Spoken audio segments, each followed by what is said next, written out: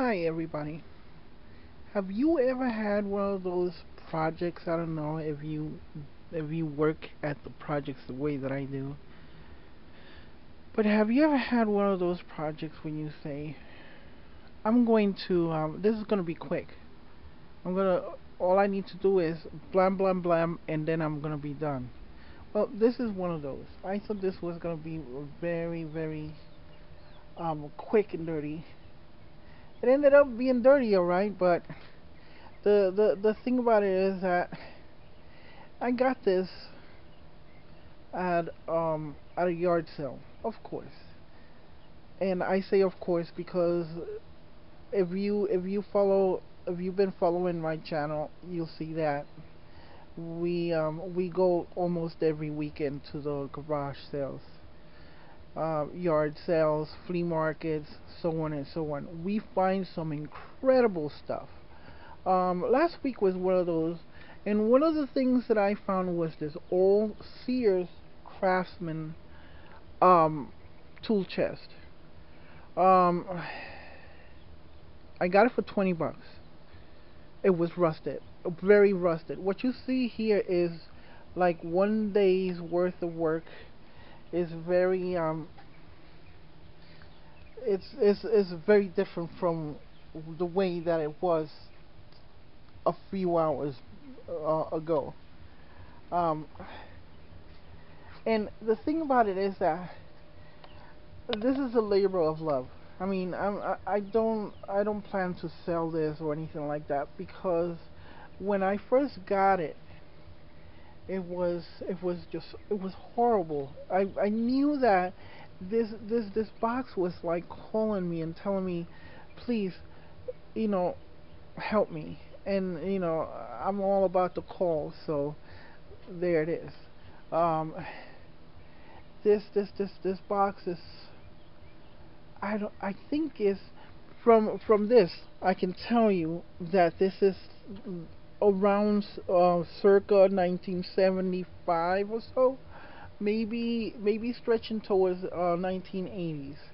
Um, because it's tack welded here and it has um, the rivets and then there are the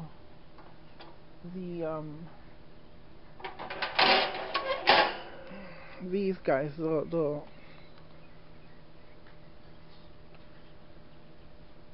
there we go.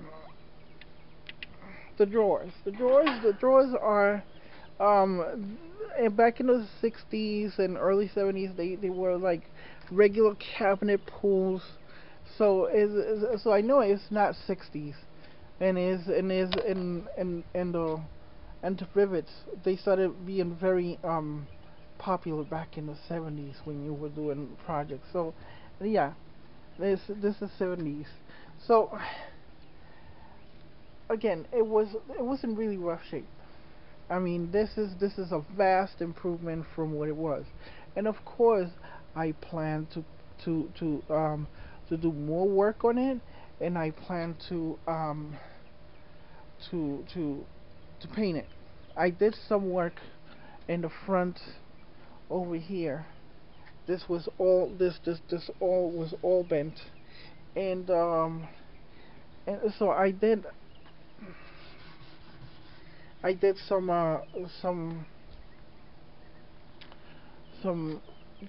I tried to straighten it out. I can see there's still a little bend there. You can see right alongside this lip. And again, I plan to fix it up, but that bend came from actually working on the lock area. Um, when I got this, one of the slides was already broken, and that these guys, they lock the drawers, so they are there's two of them left. It works.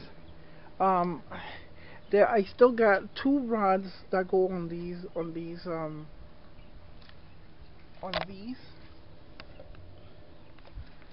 They right there, and their function I think is to keep sockets up there. you can kind of thread the sockets through the rods.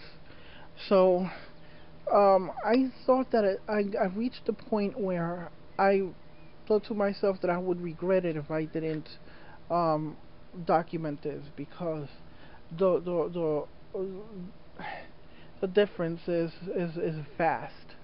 Is incredible. I mean, there was I almost uh, second guessed myself in thinking that it wasn't worth $20. I noticed if I did a full restoration, and a full restoration entails getting the exact paint that craftsmen use for this, and using the same process of metal priming to get the that finish that they had. Now it's funny because here I was thinking as I'm working on this, how craftsmen um they they um they did the whole full lifetime warranty and all of that. I don't know if it would have been covered by for the rust that it had. Um, I still have more of this finish to take out. The interior there was incredibly bad. Um, Again, you start working on these things and you start having your doubts, because the type of shape that it was kind of beyond what I was thinking that I was willing to, you know, to invest my time in. However, as I progressed, I realized that it would have been a shame not to work on this, because it's the workmanship on this is incredible to begin with. So um, I'm gonna continue working on this. I'm gonna finish the stripping it. I've been using some aircraft remover.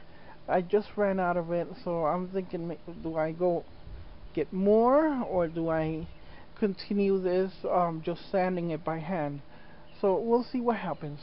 Although I thought for 5 seconds to actually completely strip it to the metal, and then just doing a clear coat, because you have to admit it does look sharp if it was completely like that. Who knows? Let me strip it completely and see what happens. And here we go. This is